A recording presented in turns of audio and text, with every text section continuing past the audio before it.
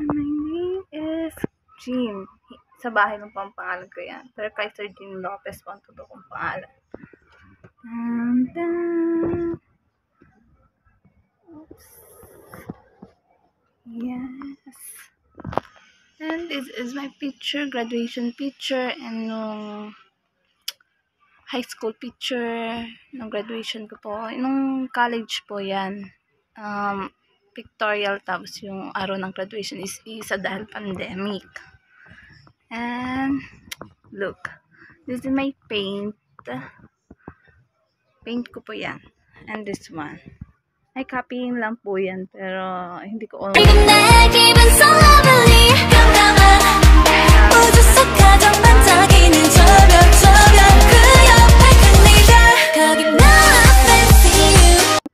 One half. At ayun nung titi na po yun. Yung kanta nila. And this is my curtain. Thanks sa Lazada. Baka naman Lazada. And this is my kama. It's maliit lang po. Hindi siya totally malaki. Kaya na isahang tao lang yan. And this is my things. Dahil lagi masakit ang katawan ko. Kahit bata pa ako. Yan. At gumagamit po ako ng ganito. Kapag gabi. Kasi maganda po siya sa balat. Sa mga hindi naman po gumagamit, sorry, pero okay naman po siya sa akin at wala naman po nangyayari. And then, mahilig po ako sa mga ganito. Mahilig po talaga ako sa mga ganito. Kahit mahal, bibilihin ko. Nung uso pa po yan, 60s. And this is binigay pa ng kaibigan ko yan sa akin. And that's other my things. Ako yung po nag-paint na dahil mahilig ako sa blue na dress or kahit anong blue na dress. And this is my lotion. Masyado kasi maarte yung skin ko kahit maraming peklat. And I use this one, Tawas. Since nung nagka-pandemic para hindi masyadong itim yung kilikili ko. And this is my hairbrush. Thanks to Angie. And this is my lipstick. And I have din po na. And this is my, kailangan po natin ng face mask. Para iwas virus at for the safety. And this is thank you sa Shopee. And what is this? Oh, this is my picture nung hindi ko alam kung ilang taon na ako nito. Basta bata pa ako na. Binigay po ng tita ko to. Well, totoo ang swerte po nito. Laging may pera. And this is my this is my slippers. Online. Sorry, matubin. Ito pa yung dalawa ko ng shoes. 2 shoes lang po ako meron. Kasi hindi po ako masyadong mahilig sa mga sapatos na laging ginagamit. Matagal na po yan. Mga 2 years, 4 years. Tignan mo. Huwag kayo. At look. This is my bag. Online. This is sa Baguio po nung seminar. At syempre Zondro. Zondro dito. At aloe vera for my skin. At pera, charger, at Kini sa regalo niya.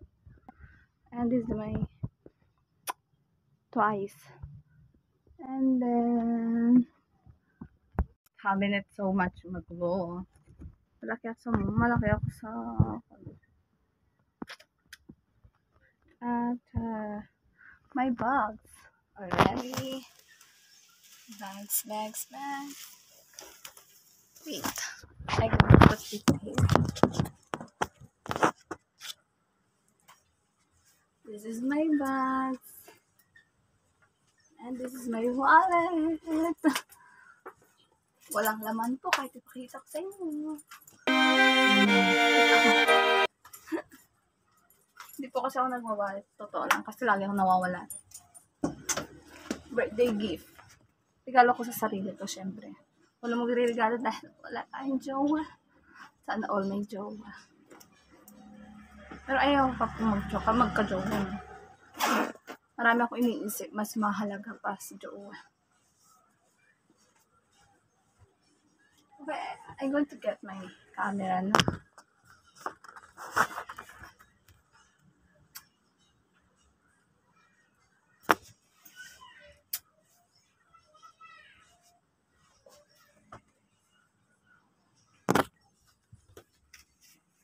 This is my, at saka isa pa po, ito po yung mga bag ko. Magulo po talaga, hindi ko po nagagamit yung iba. Actually, ang gulo po talaga ng cabinet ko. Hindi po ako mahilig mag-aayos eh. Hindi po talaga ako mahilig mag-ayos ng mga gamit. Nung nagkaroon ako ng, nung nag-college ako, doon lang ako naging marunong magsuot ng mga kung ano-anong damit. And this is my damit. Yung mga iba po, tinapon ko na binigay ko na sa mga pinsan ko at mga auntie ko na maliliit. Ibigay ko po yung mga damit kong iba na hindi ko ginagamit. Dito po is dress, tapos yung mga sweater, mga short, kumot, tuwalya, tapos doon is mga kumot at kortina. At yung mga hindi ko ginagamit na bag. Tapos, ito yung mga panlabas, panloob at saka panlabas na shirt, pantalon, palda. Tapos ito po yung pangalan na, mga damit na pampahit, pantulog. At ito po yung mga gamit ko. Nabili ko lang po to sa online. One piece. And that's it. Ay, napapagod ako. Hindi ako sanay magsalita eh. Yan. This is my room. And this is my bag. Then may pupuntahan ako later. Oops. Dito po talaga ako naglalagay ng wallet. And this is my room. I hope you like this video and subscribe and like, and don't forget to join the ring bell. I don't know how to speak. Nahiya po talaga ako, pero ginagawa ko to para mawala yung hiya ko. Sana po huwag niyo ako i-judge dahil takot po akong ma-judge ng tao. Kasi kung may sasabihin na po kayo sa inyo na lang po para hindi po ako masaktan. And sa susunod na video ko po is introduce ko yung sarili ko sa inyo ng mga words, ng mga kung ano po talaga ako at sino po talaga ako. And kung may gusto po kayong itanong sa akin, just comment below and I'm going to answer it. Thank you po. Have a nice day.